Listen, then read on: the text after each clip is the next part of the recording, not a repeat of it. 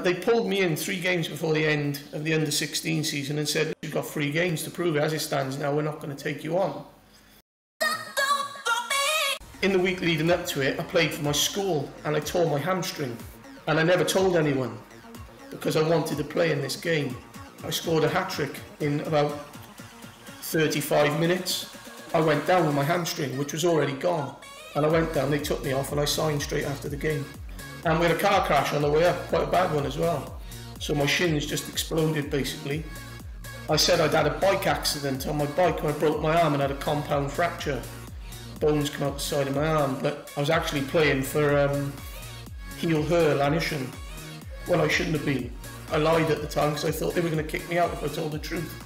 Between the injuries, the homesickness and having a child, it was like I wanted to come home. It was as simple as that. I'd had enough.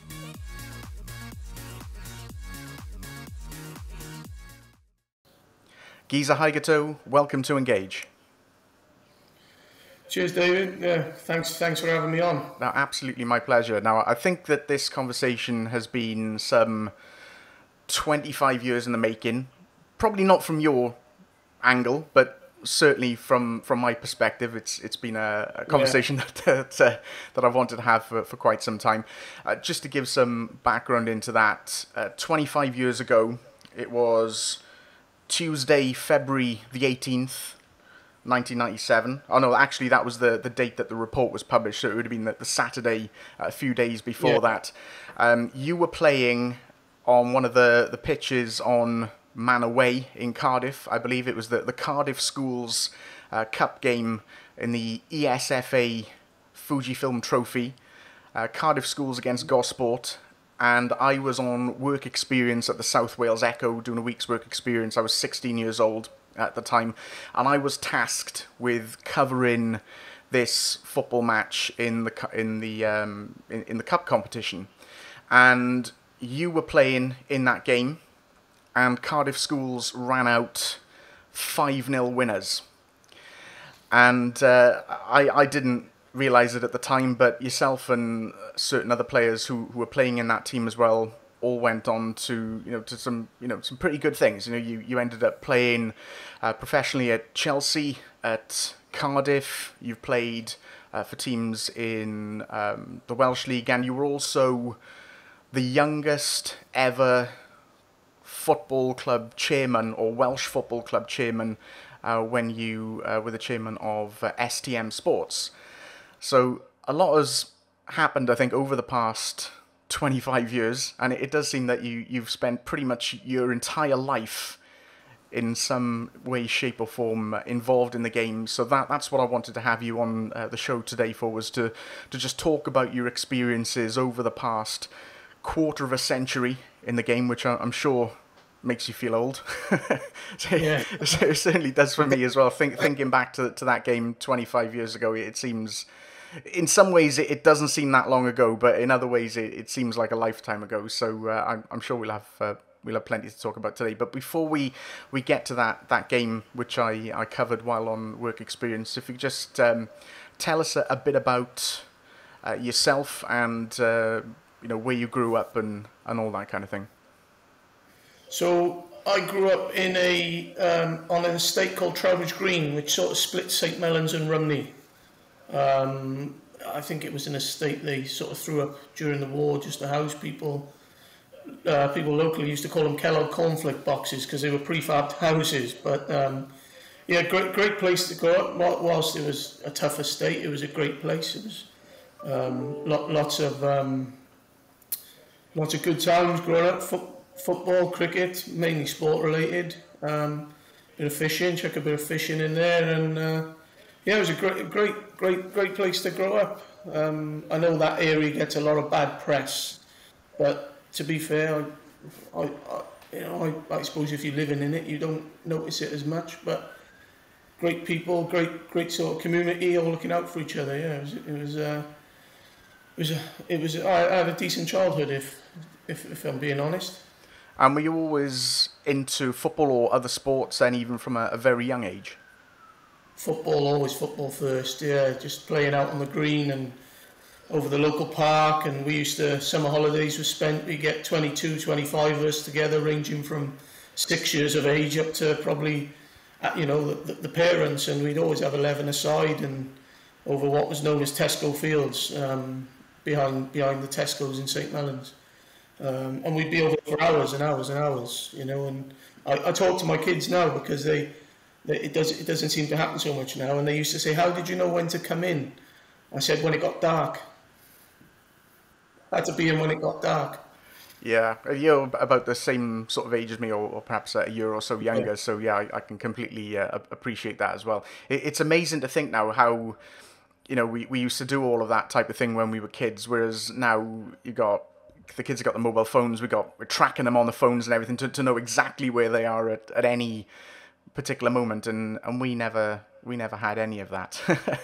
I'm not a big fan of social media, if I'm being honest. I haven't been on social media personally for probably 6-7 years now. No other reason other than I was spending too much time on it. And I haven't missed it at all. But I understand the importance of social media. But for me, I'm quite happy. Maybe I'm a bit old before my years, I don't know. But it's maybe it's because I grew up without it.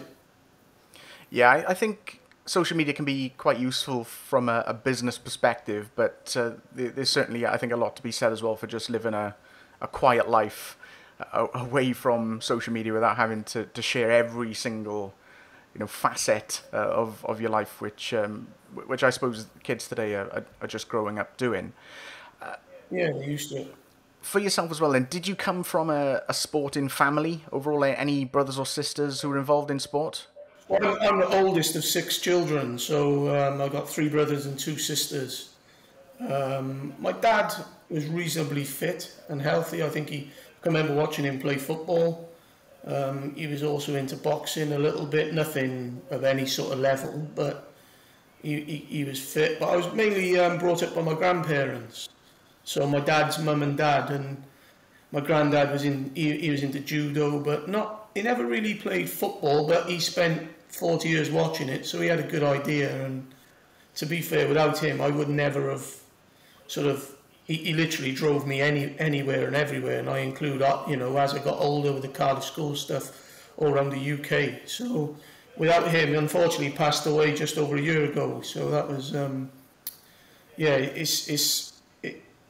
I don't think we had anyone outstanding in our family at football, no. My other granddad, so on my mum's side, he played for the RAF, and he knew football, but I don't think there was anyone that sort of excelled other than local football. So where do you think the talent came from then? Was it just something that was natural to you, or was it something that you really worked at when you were a kid?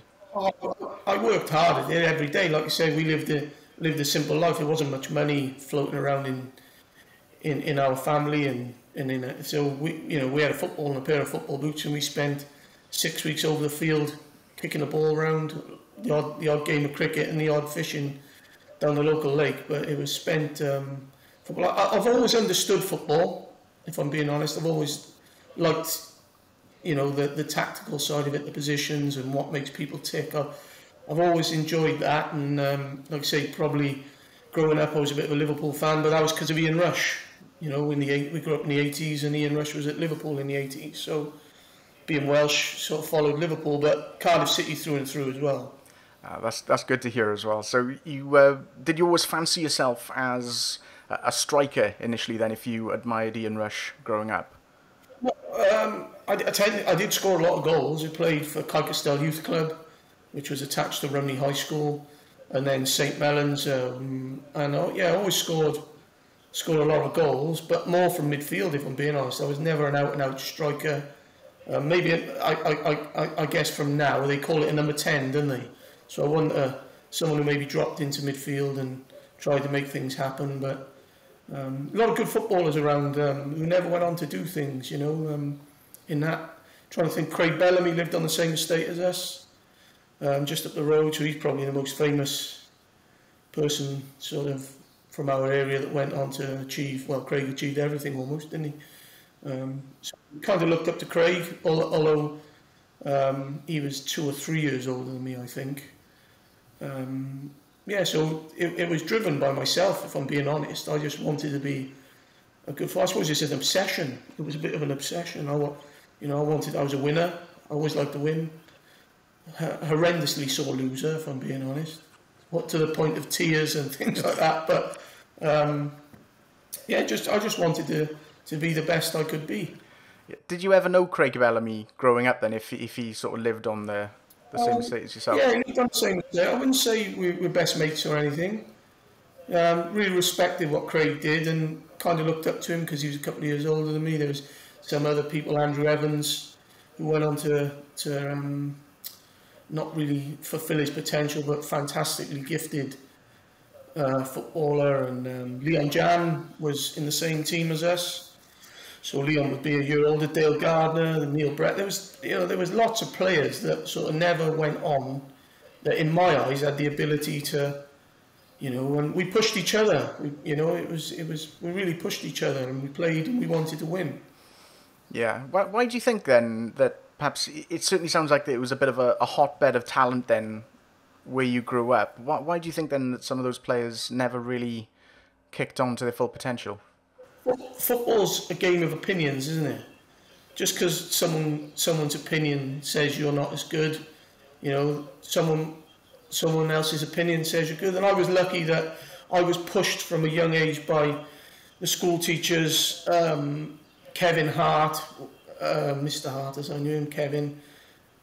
He pushed me to go to Cardiff schools. Mr. Dudley Jones at Rumney High School pushed me. John Tobert, he was a massive influence on me. John, really respect it even till now. Like, you know, he was a Cardiff schools manager, and I guess I went to a trial. I can remember it. Quarteralla Primary School. I was the only one from Rumney High. There was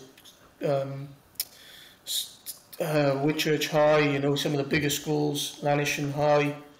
The Ely schools there, I forget what they're called, maybe Glendaru and schools like that. And I just loved the challenge. It was like, you know, I wanted to make my granddad proud as well. I was driven by the fact my granddad put so much into me in terms of dropping me here, there and everywhere. I was fearful of letting him down. And it wasn't a fear as in he was going to go nuts with me or shout at me or anything like that. It was a fear that this man had put so much effort into me. I felt it'd almost be disrespectful not to try. And that was still even after I finished playing football full-time, and even when I started my business 7 years ago, it was always that sort of mentality that he sort of instilled in me to be the best I can be. Listen, there's always someone better, isn't there? That's a fact of life. But if I could just be the best I could be, then I could be happy with that, couldn't I? Yeah, because I suppose at least then you can look yourself in the mirror and think, well, I gave it everything. I couldn't have done any more. It's not just yourself now who's played football now. Both of your sons as well. Your younger son played in the final a few days ago. Yeah, on Saturday. Unfortunately, he lost 2-1. But one thing with Luca, he leaves it all on the pitch. What he lacks in maybe ability, he absolutely leaves 120% on the pitch, and it's a great. I think it's a great attribute to have in life. In life, not just football. If you're prepared to work that hard, you know, and he really did on Saturday leave it all in there. He had a tough week actually. So they played the Cardiff Cup Final on Tuesday and lost on penalties. On Thursday, he was released by Newport County, and then he lost the Cup Final. But he took it all on the chin, and I'm quite proud of him for that, because it would ruin. You know, I can see how it could really affect kids, and I don't think Newport County paved themselves in glory the way they handled it, but that's another thing. But again, I respect their decision. Football's about opinions. And how old is he then at the moment? He's 14. Yeah. Well, my eldest son Callum's 22 now. He's left home. He was a fantastic footballer, Callum. All the ability in the world. Again, really proud of him. So I had Callum. Callum was born when I was 18. So there's exactly 18 years to the day that I played for Wales under-18s and he played for Wales schools under-18s. So that was a really proud moment. We both got our caps and shirts framed in the living room on the wall next to each other. Exactly 18 years. Yeah, that's amazing. That you both got to that level and you played 18 years apart. Yeah, that's fantastic. Oh, really proud. Unbelievable moment. And he's a great kid, Callum. He's a fan. Both my kids, you know, you do rose tinted glasses, but Callum he's a fantastic kid. Proud of what he's doing now. Moved to London, getting on with his life, and just like most parents, really proud of my children. Just want them to be, again, like I was, the best they can be. If the best they can be is playing tiddlywinks for Whitchurch High School, then so be it, as long as they're happy. And is that something that you've tried to instill into them then, based on your own experiences? I guess I learned from Callum. Callum comes first. I was probably a bit tough on Callum at times. But Luke has definitely benefited from Callum's experiences as me as a parent. Yeah, 100%. Fantastic. Okay, so I do want to talk about the game that I covered all of those years ago, first of all, and then the path that sort of led you on. I still think about that game from time to time, perhaps a bit more so over the last few weeks since we connected on LinkedIn. The Wales team the Cardiff team at the time had 3 under-15 Welsh internationals. Were you one of those? Yeah, I was fortunate enough to play in what they call the Victory Shield. So that's the one where they put it on Sky TV, and you play against England, Scotland, and I think Republic of Ireland. We played England at Ninian Park, funny enough, and we lost 5-2. We had a tough day that day. Joe Cole and Michael Carrick were in midfield for England, so that was tough. But yeah, I think Rodri Jones was the other one, and I can't remember. Maybe Jermaine Easter or Matthew Higginson were the other two. A team full of talent. You know, like really good players. Jermaine went on to have a fantastic career. Rodri, unfortunately, had some bad knees, so he had to retire. But you go for the team, Matthew Bibby, all winners as well, you know, people who hated losing, and Joe Finlayson. It was fantastic. And we had a mentality instilled in us by John Tobert that, you know, we everyone loved John. You know, he was probably, I don't want to upset him, but I guess he was maybe in his 50s. Certainly, but John was a fair man, very fair but tough. And that sort of come through on the pitch. We loved him. Everyone loved John, and we played for John. And there was a great harmony between everyone there. Everyone knew it. And I think we went on to win the Welsh Cup Final that year in Flint. We beat them 4-0, and 4 or 5-0, and it was played in Montgomeryshire. I'm sure it was that year that we won the cup. And that's funny enough. That's where I was picked up by Chelsea. Was via Cardiff schools, as most of the lads were picked up. Rodri was Man United, Jermaine I think was Wolves, Matthew Higginson, Cardiff City, Crystal Palace had a presence. So it was. I suppose it was easy for a scout if you turn up and watch us versus Swansea. There was 22 very talented kids on the pitch, and so I ended up going to Chelsea. Yeah, with regards to John Tobert as well, I'm sure he was still involved until quite recently. I'm not sure how many years ago it was, but I remember reading in the Echo there was a football report, school's age, and he was managing then. So I'm not sure if he's still involved now, but he was up until fairly recently. Yeah, he was. So Luca was down Cardiff City from 7 to 9 years of age, and John was coaching him then, and Luca's 14 now. And I think Cardiff City did a big piece on John because he was a school teacher. He also helped run their educational side of things in the academy. But I think he retired from all that. I want to say within the last 3 or 4 years. Yeah, I don't think it certainly wasn't 10 years ago or anything like that. But John was a cracking fella. He lived as well in Trowbridge Green, believe it or not. I think it was Menai Way, not far from Craig Bellamy, on the same street as Craig Bellamy, if I remember rightly. You mentioned to me previously, before we started recording, that you talk about that Schools Cup final, and you beat Flint 4-0, and you said you scored a hat-trick in that final. Was that a hat-trick from midfield, as opposed to playing up front? Certainly attacker. I don't think I was a striker. There was a lad that played up front, Lee Evans. He went to Stockport. But I know I scored a hat-trick because that's the day Chelsea sort of sort of invited me for a trial. So I can remember that day. Did they have a scout there at the game? Yeah, South Wales chap called Roger Skirm. I still, I'm not sure if Roger, I'm not sure, I don't want to say if he passed away or not, but if he did, it was very recently. But Roger moved to the Gower as well when he retired. He was a school teacher, Roger. Another cracking old school fair bloke, you know, fair, really fair chap. And he sent me up to Chelsea, yeah, he got me the trial, yeah. So what was that trial at Chelsea like then? Was it over a period of a few days, or how did that work? So it was an eventful first trial. So we were supposed to go up on the Sunday to play Sunday morning up near Heathrow, a place called Harlington, where I think Queen's Park Rangers use it as their training ground now. My granddad surprisingly took me up, and we had a car crash on the way up, quite a bad one as well. And he still managed to get me to the ground and play, but it was half term, so I was going to go up on the Sunday, play, and then stay up for half term and go home the following weekend. And I don't know, I went up there, I played. I think I did okay. I don't think I pulled up any trees, if I'm being honest. And then they sent me home because I was ill on the Tuesday. It must have been the car crash or I don't know, but I was really ill, like violently ill. So my granddad had to come up and pick me up, and I can remember going home. I think I was 14 at the time, and like really upset, saying they're never gonna invite me back. I'm cocked up, blah blah blah blah.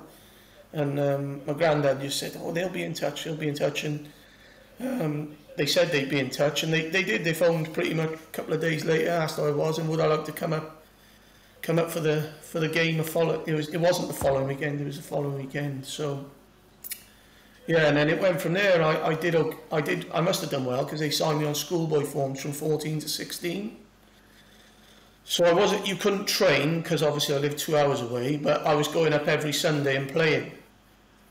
So I trained with Cardiff schools, trained with my local club, Cardiff or St Helens, and then go up there. Like most of the lads in Cardiff schools did, some at Crystal Palace, some at Wolves, some at Man United. So we were all on a similar pathway, I guess, just with different clubs. And I had a bad injury. I did. I can say it now because it's nothing to do with me. But at the time, I lied. I said I'd had a bike accident on my bike where I broke my arm and had a compound fracture. Bones come out the side of my arm. But I was actually playing for Heel Her Lanishan when I shouldn't have been, and they were short of players, and I broke. And it was on Sloper Road outside Indian Park, and. Pretty innocuous thing, slipped and arm underneath me and the bones popped out.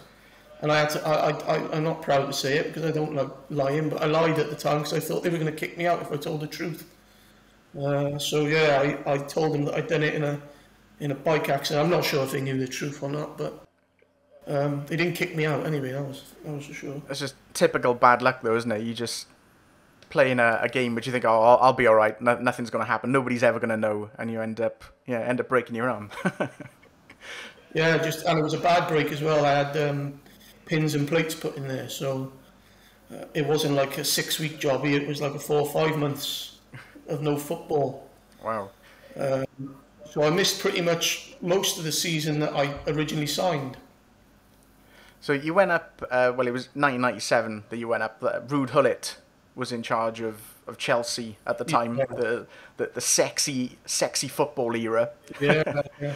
Did you ever get to train or anything like that with any members of the first team or the reserves? Or if you take it back a year, so the year they were giving out apprentices, as they were called then, they weren't called scholarships, now they are today. I missed a load of that season as well because I broke a bone in my foot.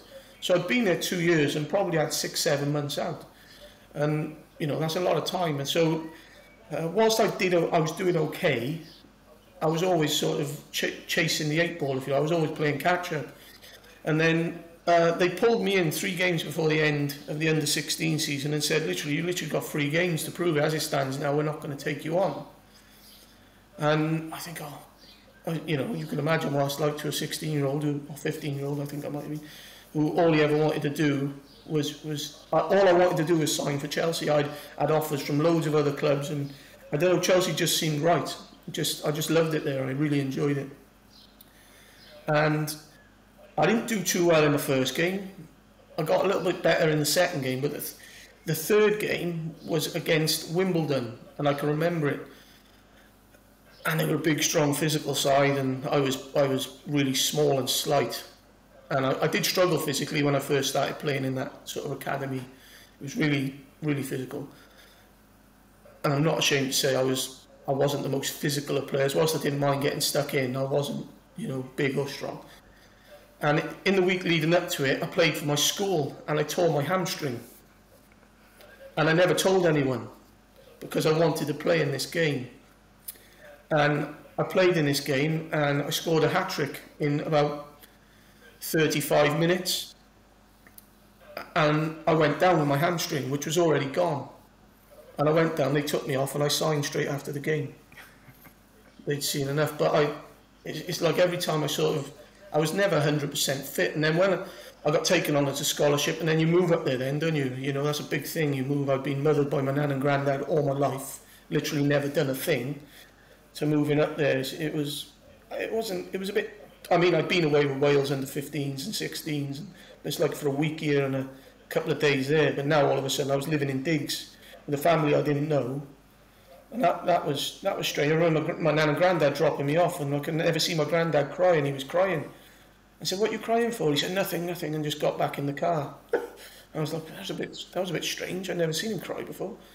So yeah, it was good, but I was really excited. I was like, I really believed this was the start of sort of a big career. And going back to your original question, did I train in the first team? Yeah, the first pre-season I was flying. I was like one of the fittest. I was doing really well.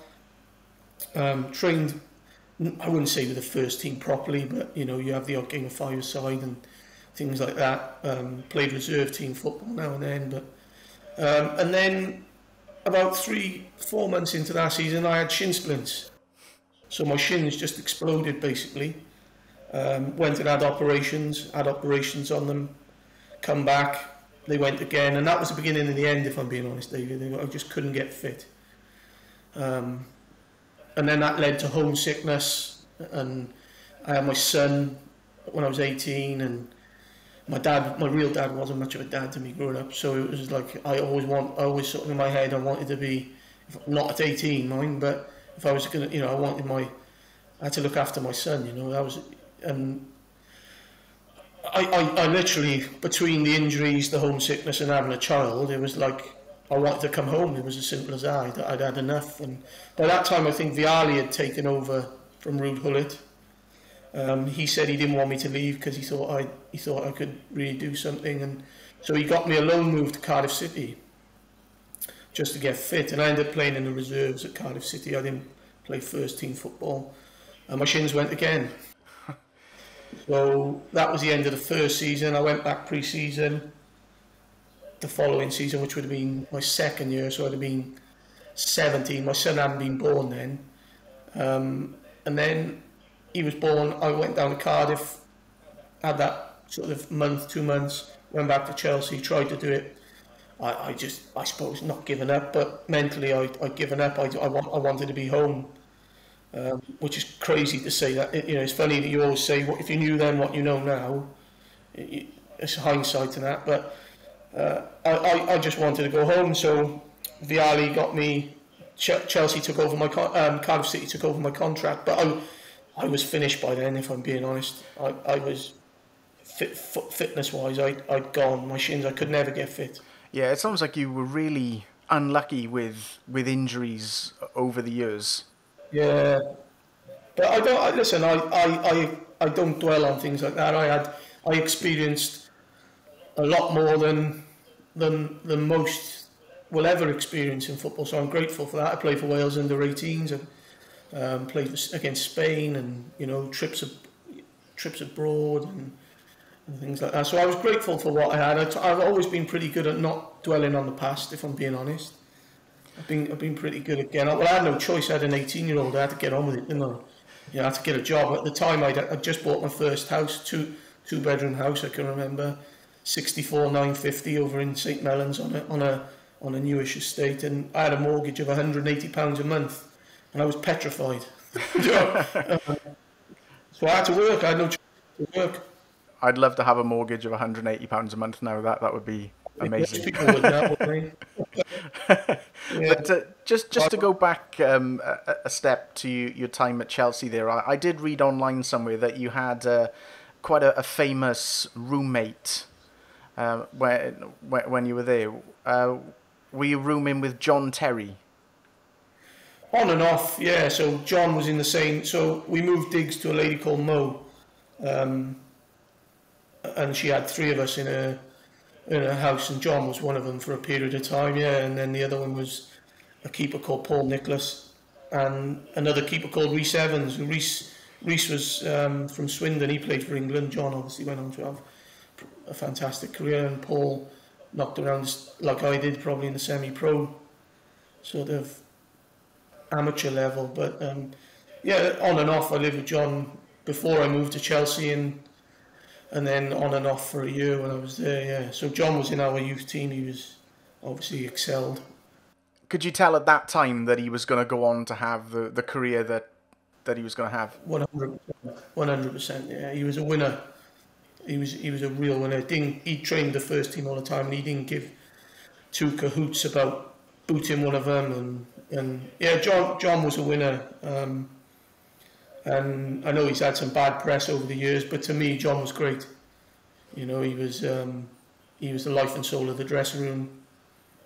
Typical sort of East End boy, really. But he was good as gold to me. Looked after me when he could, and quickly moved on from youth and reserve team football. As you know, his career speaks for itself, doesn't it? Yeah, he moved on. I suppose by the time he was about 18, I think he was playing first team football, wasn't he? So yeah. With another good player, Jody Morris, fantastic, one of the most technically gifted players I've probably ever come across. Yeah, fantastic.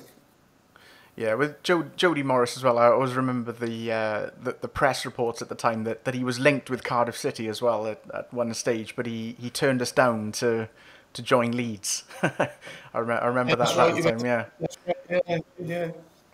Yeah. Good times, good memories. Just talking about them now brings up, just little thoughts. And like I say, I experienced more than most people will experience in their life, and I was grateful for that. I never looked at my injuries as bad luck. Obviously it is bad luck. Any injury is bad luck, really. But I never looked at it on that. But I never had time, if I'm being honest. I had a child at 18, so it was like, before I knew it, I was 30. So it was like, listen, I wouldn't advise anyone having a child at 18, but it was the best mistake I ever made. In hindsight, I got a fantastic relationship with my eldest son, and he made me grow up pretty quickly. It was fantastic, and I enjoyed being a dad. I really did. Even at a young age, I really enjoyed being it, taking him to football, but I had a great role model in my granddad, who put everyone first, and my grandmother. So I kind of learned from them, and yeah, like I said, I wouldn't advise it, but it was the best mistake I ever made. And given that you were 18, you'd become a dad, you'd had a series of injuries up until this point. Do you think then that you would have been able to have played full-time football, or do you think by that stage the injuries become too much and you were only ever going to be able to play perhaps at more of a part-time level? I think I could have, but sports science and physiotherapy 25 years ago wasn't what it is today, is it? Shin splints is probably a minor injury nowadays. They can manage it. There's probably, but I literally couldn't run. It was like having hot knives stuck in your shins. So I definitely had the ability to play full-time football. There's not, and I'm not one that sort of bigs myself up. I'd probably go the other way, but if you spoke to most people, I'd like to think that I had the ability to do it. But that is all hearsay, isn't it? I didn't, and that's life. So when you'd left Cardiff, did you have any offers from any other teams to go and join them, or?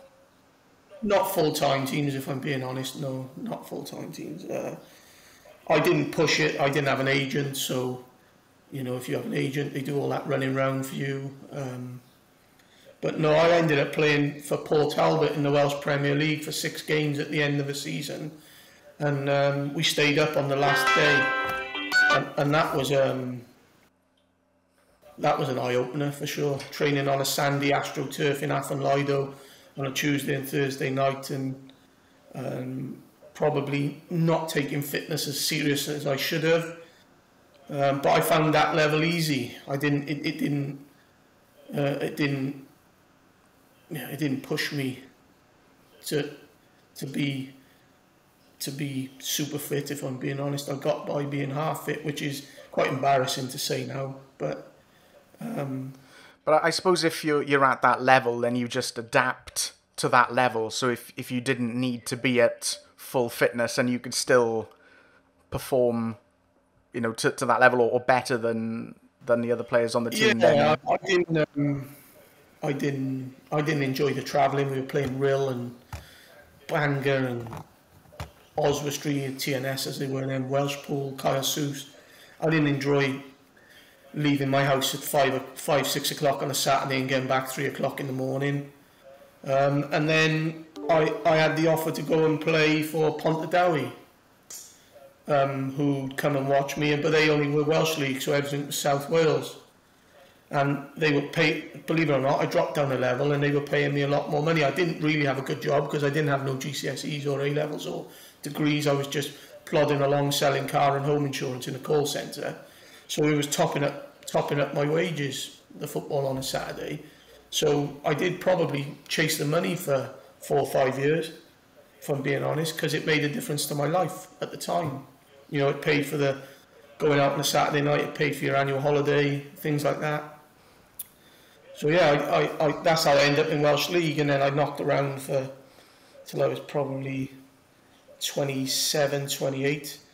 And then I joined STM Sports, which was pretty much in the amateur league, which was 3 or 4, maybe 5 levels below what I was playing at the time.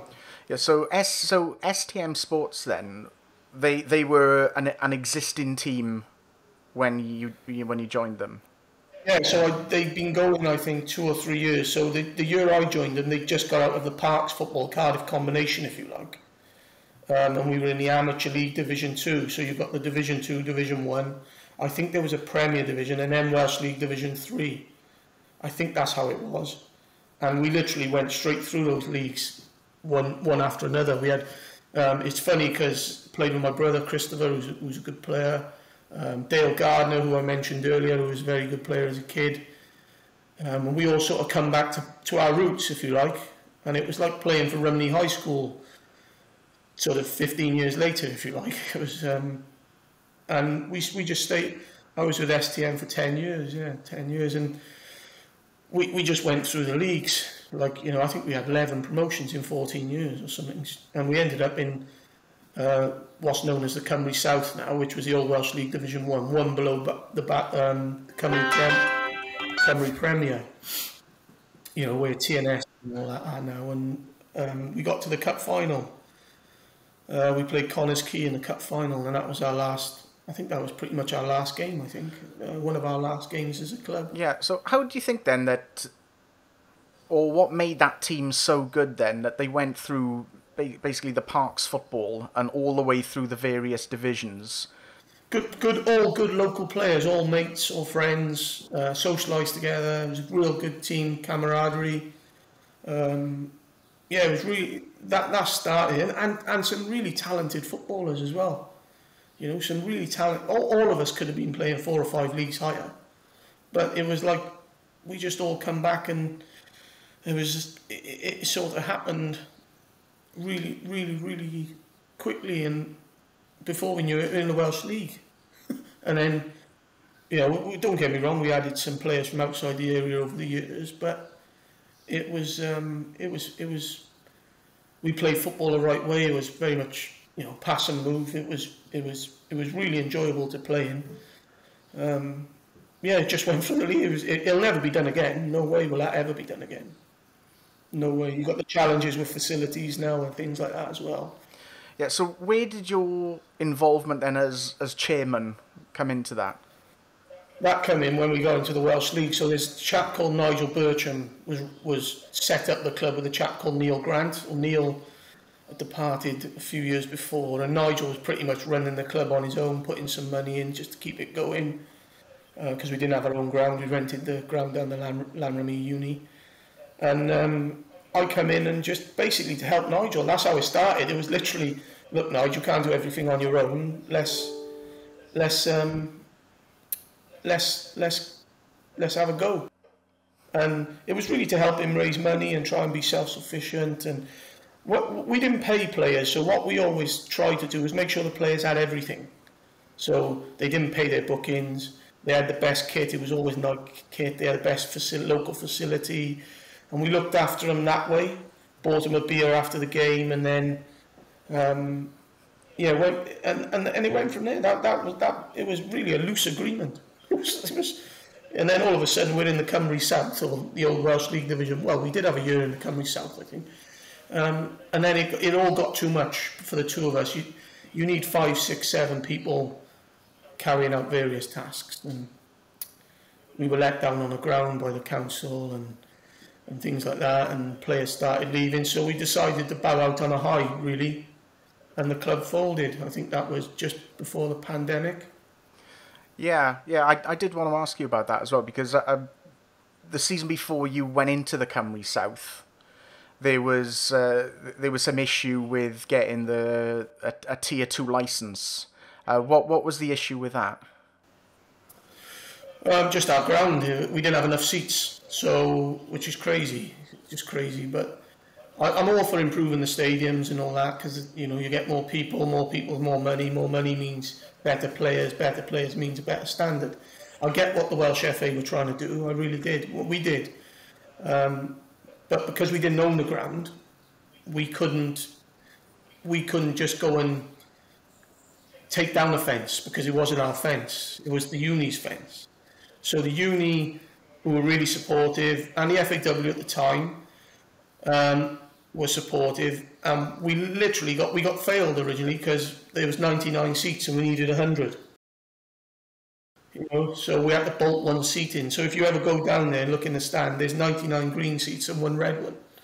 So we bolted a seat in, and look, we got in by hook or by crook. We literally just by the skin of our teeth got in. But me and Nigel made a promise to the players that we would never stop them from going up on a facility. So me and Nigel moved heaven and earth, financially and lots of meetings and things like that to do it. And I'm proud to say we did it. We did it, and we did it, and it was a really proud moment for a local team, to be playing in the second tier of Welsh football.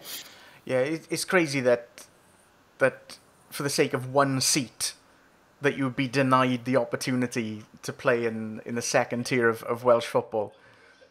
There was various other things like emergency lighting, but it wasn't just the one seat, but that's what it was in the end, if you like. It was all about one seat, and listen, the rules are rules. I got no problem sticking to the rules. If that's their rules, that's their rules. And the club grew too quick on it that we never had an infrastructure off it, if you like. And it became too big for us to go back, so we couldn't go back. But that season in the Cymru South would be probably one of my best experiences in football.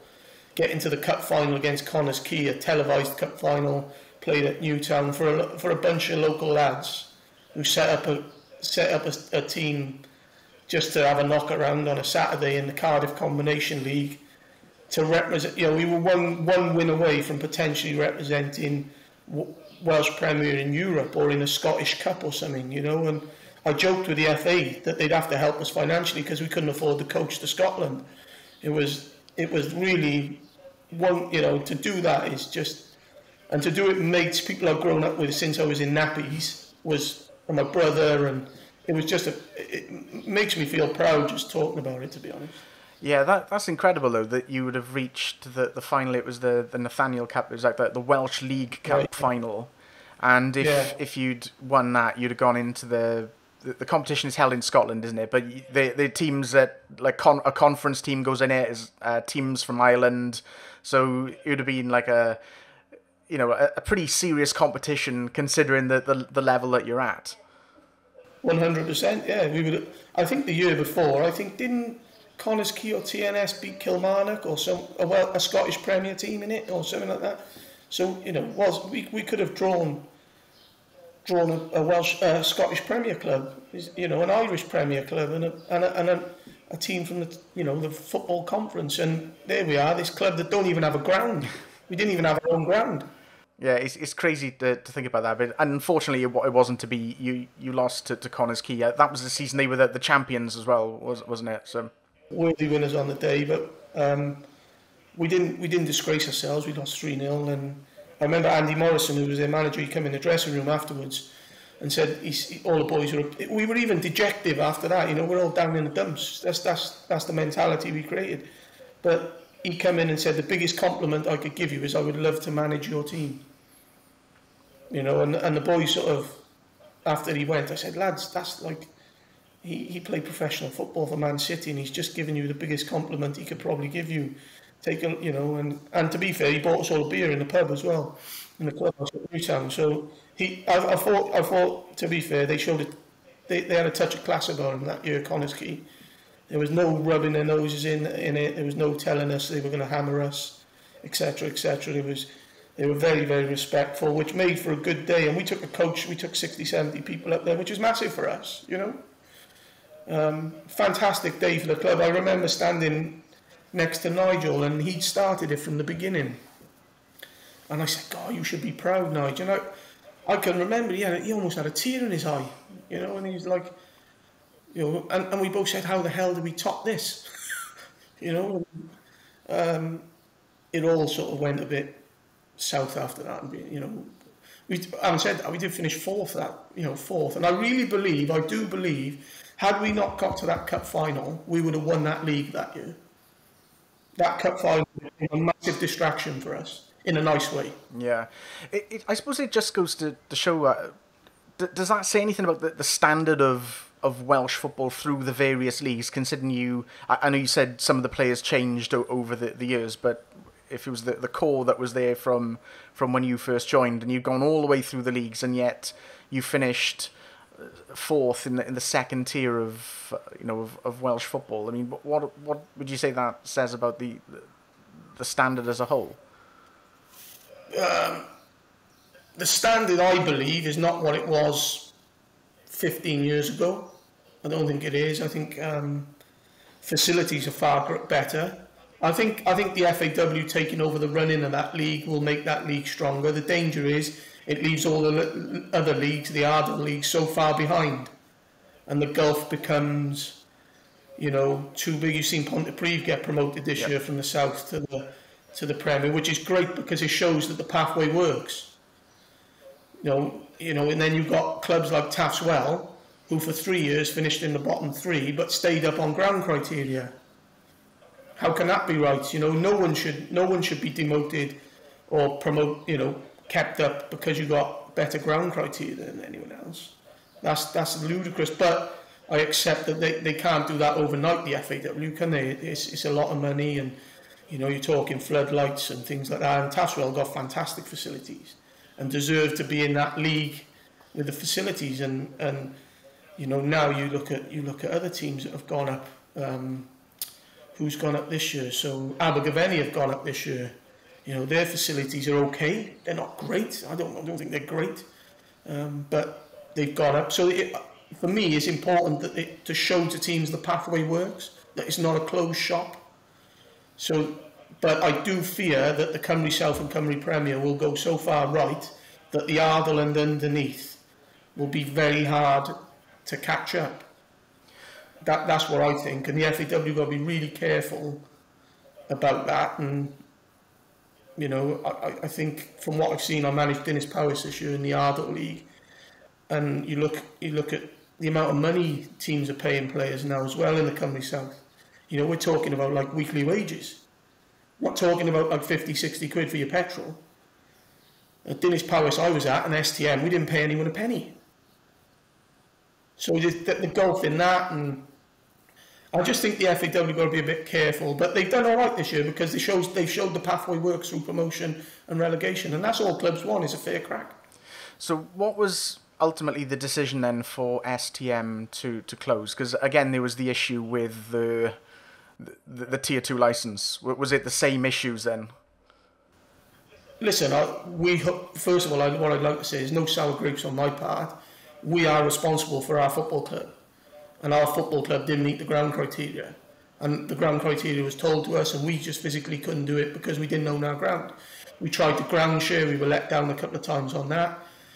And the other option, we was going to get relegated 2 or 3 leagues. Well, we'd have lost all our players. We were already losing players that had been with us 10 years that deserved to go on and have a crack, like Ben Harmon, Josh Graham, Marcus Jones, Joey Evans. They all went on to play Cymru South or Welsh Premier, and they deserved that. They'd been loyal to us. They deserved that. You know, my brother, Chrissy Worsley, people like that who'd never, all they ever knew was STM Sports. They deserved that opportunity in their late 20s, 30s to go and have a crack at a higher level and earn some money. And they went, and some of them went, some of them stayed, and it wasn't the players. In the end, it was down to the fact that me and Nigel, we couldn't go back 3-4 divisions without the promise of a ground to make our own. Because otherwise we're just going to go back, recruit some players, potentially go back to the leagues and end up in the same boat. So we just took the decision that, and we don't blame anyone for that decision. That was our decision. I'm big on taking responsibility, and we as a club off the field couldn't get it right to match what was going on the field. It wasn't for the lack of trying, but yeah, it was strange situation. You sort of wishing these players to go on and have great careers and earn some money, but at the same time it's bittersweet because you know what's coming. Yeah, that was a dark day. We had to do that, but listen, we can all hold our heads up high that that'll never ever be done again in my lifetime. But you're left with some fantastic memories there, as you say. There's some huge achievements along the way to have gone through the divisions like you did, playing in the cup final. You know, you can never have that taken away from you. No, and those lads, like local lads, they've played in cup finals. They've had more promotions than players that have been playing twice as long. You know, so that no one can take away that day up at Connahs Quay. Even that cup run, you know, beating Newtown away on a Wednesday night up there, beating Aberystwyth in the semi-final with 200-300 locals watching down at Lanramie Uni. That was a special day. You know, seeing the smiles on the kids' faces and putting something positive, a positive message back for St Mellons, that it does get a lot of bad press, but actually it's a really, really nice, close-knit community and with nice people there. And I know bad things happen everywhere, don't they? But I got nothing but fond memories of St Mellons and Trowbridge growing up, and then, like, you know, people always I don't live there now, but people, whenever I went back, people were always very polite, kind. You know, how you getting on? How's your family? I'm really proud of that area, because that day against Aberystwyth, I had to play 40 minutes as well. My hips are still hurting now. Was fantastic just to see that those players earn the right to have that day, you know, and it was just fantastic. Like I say, fantastic memories. No one can ever take away from us, and we talk about it now as friends, and you know, and remember the Aberystwyth game, remember the promotions, remember beating Trearis up at Fockroo to get promoted to the Cymru South and things like that. It was, yeah, they're great memories. Yeah, you'd be talking about that forever, I think. So for yourself then, what's next for you? Is it right now that you're managing teams now? Yeah, so I managed Innis Powys last year. I finished now, so I'm not going to do it next year. I run my own business. I have obviously 2 kids, one that's still heavily involved in sport. But I've got my UEFA B license, so I think I'd like to coach in an academy and improve kids. I think I'd like to go down that route, if I'm being honest, David. I don't see my future totally in adults football, unless something amazing jumps out the woodwork, which there's no reason why it should. But yeah, I'd like to go down that route of. I think I could pass on my experiences, if nothing else, to these kids. I've lived there their path, haven't I? You know, I've been in their shoes. I've been in it as a parent as well, and there's no UEFA license or college course that's going to give you that, is there? So I'd like to pass that on, but I'm pretty open-minded at the same time, pretty relaxed about it. Going to enjoy the summer of not having to WhatsApp players to turn up training and all this stuff. So we'll see what happens from that point of view, but I'm pretty relaxed. Yeah, well, I think any team would be fortunate to have you, involved there, given you've got about 30 years of playing experience, playing professionally, taking the STM Sports through all the Welsh divisions and playing in the big cup finals and things like that. So I'm sure you've got a wealth of experience that you're able to pass on. So I really hope that you do get that that type of move at some point. Yeah, I'm sure something will happen. I want to take the opportunity to really thank you for joining me on the episode today. It's been fantastic being able to speak to you one-to-one, after 25 years of writing that match report initially. So thank you so much for joining me on the episode today. It's been great, and I've loved finding out what you've been up to in all those years that have followed. So thank you so much for that. Now, if anybody does want to connect with you or find you, I know you say you're not a huge fan of social media, but if anybody does want to get in touch with you, where's the best place for them to do that? To be honest, I'm not on social. I'd like to say Facebook, Twitter or Instagram, but I'm not on any of them. Like I said, I'm pretty relaxed. I've got my own business now, Movo Insurance Brokers, which has done really well the past 7 years. So if people want to get in touch, they can go via movoinsurance.co.uk. All my contact details are on there.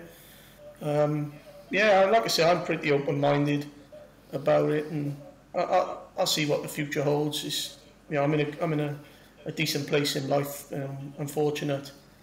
My family's healthy. That's the main thing, and like I say, just relaxed about it. Okay, perfect. Well, if I'll put the link to that in the show notes as well. So if anybody does want to reach out, then they've got the means to do so. So I think we can wrap things up there. Thank you so much for joining me on the show today. It's been it's been fantastic chatting with you, and perhaps we'll have the opportunity to do it again sometime. Thank you very much, David. I really appreciate it. If you enjoy Engage, please show your support at engagersclub.com and check out more episodes at engageshow.com. Also, if you have a spare moment, please rate and review the show. Stay engaged.